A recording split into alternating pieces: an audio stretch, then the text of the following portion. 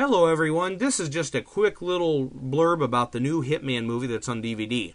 Now I saw the movie in the theater and I thought it was actually very good, especially if you're a fan of the Hitman video game. I also spoke to some people that had never even heard of the video game before prior to seeing this movie, and they thought the movie was actually decent as well and the story was easy to follow.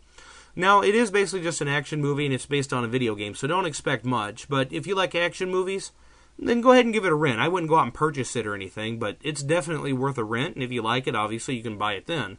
Now, I watched the unrated version, and there is a few things added in, but not too much that I noticed that stuck out.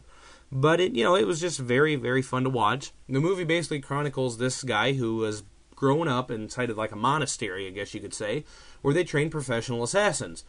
So he goes off, and you see him murder one person and get away with it, and then you see him go to this hotel, and he's going to do it again.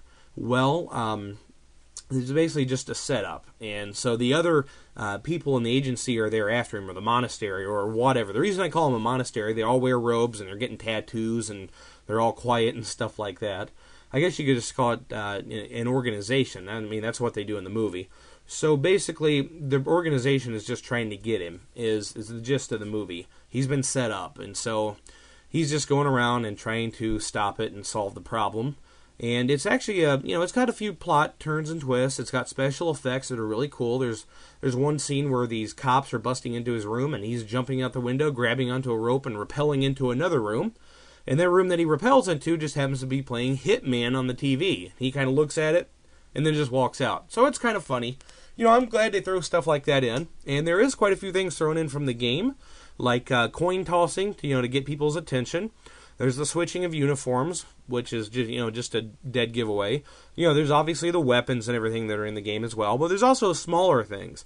Like in the game, whenever you take somebody's clothes, it folds up the shirt nice and neat. Well, if you look very closely in the Interpol office scene, one of his shirts is sitting there folded up. So it's just kind of funny that they threw that in. I don't know if it was on purpose or by mistake, but it's folded just like it is in the video game.